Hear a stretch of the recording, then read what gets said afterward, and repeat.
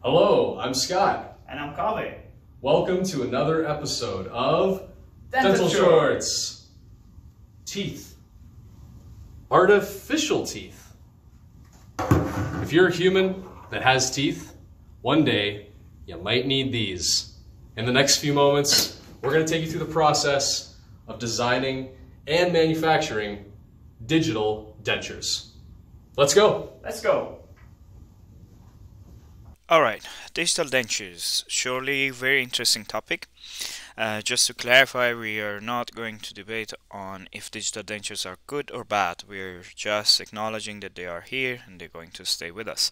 In these two episodes, we're going to show you how you can design a digital denture using exocad Denture Module, and then we're going to have the base and the teeth milled. We're going to talk about 3D printing digital dentures in the future. Of course, this video is a condensed version of the original video, and you can contact us if you're interested to know about the cool tips and tricks that we use designing this denture. In order to create a more realistic relationship between our design and an existing denture or natural dentition of the patient, we would recommend using exocad Virtual Articulator module. You can choose the articulator of your choice and let the software recreate all the jaw movement for you. If you are designing a denture against natural dentition or existing denture, exocad will ask you to define the anatomical landmarks of the opposing model in order to create a vertical dimension and midline. You start by pointing at the left and right molars and between the laterals for midline, and exocad will create a plane accordingly.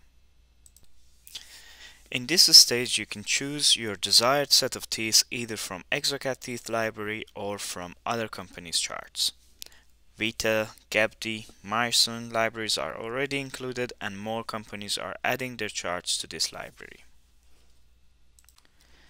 Alright, here exocad will preset the teeth, and you as a technician will use your knowledge and skills in order to create an optimum setup.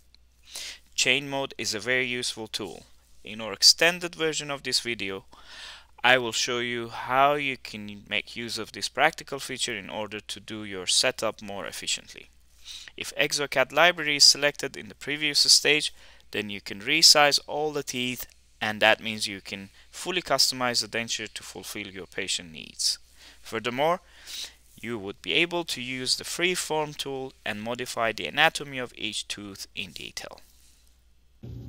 All right, so we are finished with the designing of the teeth. Thank you, Kaveh, for No that. problem. Yep. Now's a good time to take a coffee break, and when we return, we will do the design of the base of the denture, as well as send the STL files to be nested in the CAM software, and then of course mill out both the teeth and the base to create a digital denture. So stay tuned for Dental Shorts Part 2, how to create a digital denture. We'll see you soon. See you soon.